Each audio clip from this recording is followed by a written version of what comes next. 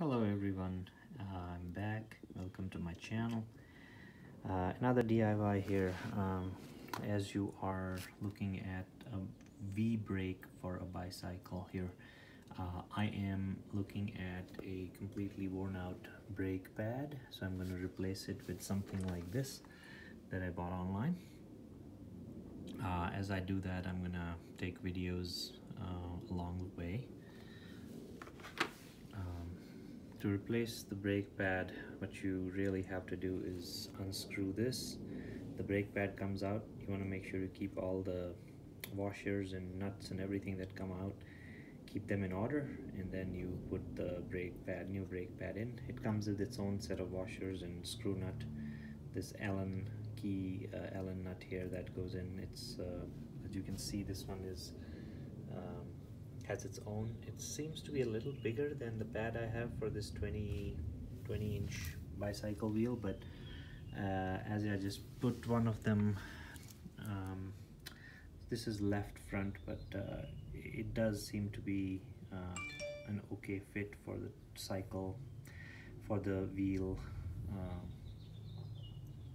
here, so it should be okay as I put it in. As I compare it to this, it does seem to be pretty comparable. So I'm going to replace this. The other thing I'm running into is when I apply the brake, I move this V-brake to the right a little bit. You can see there is gap between the pad and the wheel, metal part of the wheel. But when I press the brake and let it go, this side went back and opened up. This one kind of got stuck to the wheel. So generally when that happens is the spring that's pulling it back is getting obstructed. That means this whole joint needs to be cleaned out.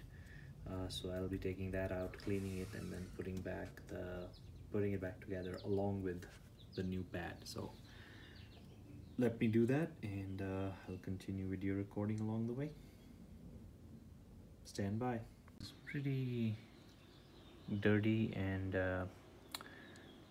the actual one of the V shapes of the brake I've actually replaced. As you can see, I've taken the wire out. The wire is out right now. It was plugged in like this with the wire in. I took the wire out. This thing then comes out, and if you look at the other side of this, this black cap, which you can screw on tight on top of this, is something that holds it together. If you take that out, you can just use a flathead screwdriver to kind of pry it off, and you can see a little dirt and some grime over here that maybe needs to be cleaned up. And once I do that, I'm going to come back, put it back together. As you can see, the brake pad is nice and fresh, and like I said, I have to do the same on the other side, but this needs to be cleaned up so that when I release the brake, the spring does allow it to recoil and go back to its proper position, so the brake pad isn't rubbing up against the frame of the wheel. And stand by for more. So guys, I have put the brake pad on it. I put this back on, so it goes on like this, and then the screw that I took out, I'm going to put it back together. Now I have cleaned it. I want to see if this particular, as you can see this one, right, this little brass color spring is tight enough that when I let go of the brake, it will retract and it doesn't keep touching. You have to make sure that the brake pad is aligned with the frame here, which it is. You have to put this metal piece on, maybe not screw it all the way. I'm doing it right now, but once you do that, then you align the brake pad to the frame so that you get a nice snug fit. Otherwise, these washers here are like oval shaped, so they allow you to move it up, down, so you can kind of align it flush with the, or parallel to the actual frame, the brake pad. So looks like it's nice and parallel. Now I want to make sure that I tighten this, thread the brake cable through here. Mine's kind of worn out, so I need to replace this, but I'll try to thread it through here, and then we put it back together, and I also have to do the same on the other side and go from there. Stand by. Thank you. Tip time. Alright, it's a bonus tip, guys. If this is doesn't have enough, you feel like the spring isn't pushing it back enough, far enough, one of the tips here is that you see this little whole metal piece. You need to adjust this metal piece between these three screws, whatever are holes, whatever is appropriate. Since my spring is probably getting weaker, I'm gonna put it here until time comes to replace this whole assembly, the V-brakes assembly. I'm gonna put it here so you can see as I try to fit it, and I fit it here. This is the middle hole. It's not, the spring doesn't seem to be that powerful. When I move it up a little bit, it goes onto the first hole. Now you can see it has a nice pop to it, and it'll be able to pull it back. So same as this side here. So goal is to now thread this wire through and put the brakes back together and see how it performs. Thanks for watching again.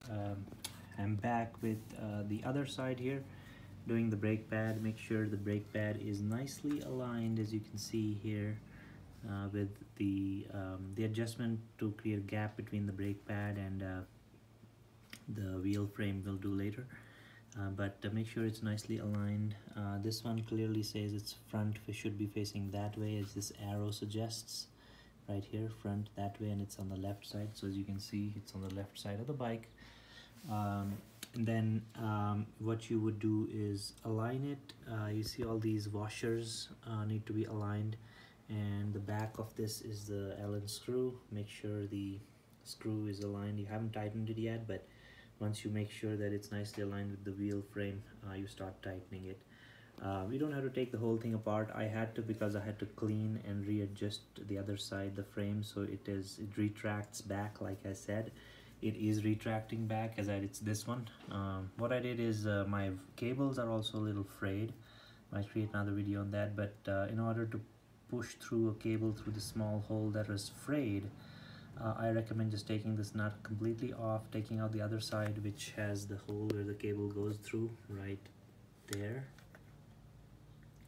and just fraying each and every element of the metal cable through, so that it doesn't get caught up in this and breaks up even further. So do that carefully. I learned that the hard way. It really damages the cable in the long run.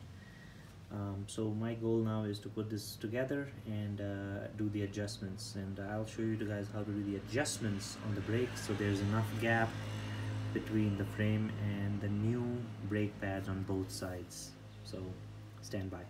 Right, as I guys was talking to you about before, when you have frayed cables like this, they don't want to go into this cable hole to tighten it. So I usually take it all out from that thing back here. You can see, because it's supposed to go in there, and as I do that, I then thread individual pieces of fiber here through the hole, so that I don't fray the cable even further. So that's a quick tip. Final version. The V-brakes are perfectly oriented. Both the brake pads, right and the left one, are equally spaced, and when I run the bike wheel, they are able to stop it, and the brake seems to be at a good, stopping at a good cliff here. It's not going all the way down, so the adjustment seems to be okay.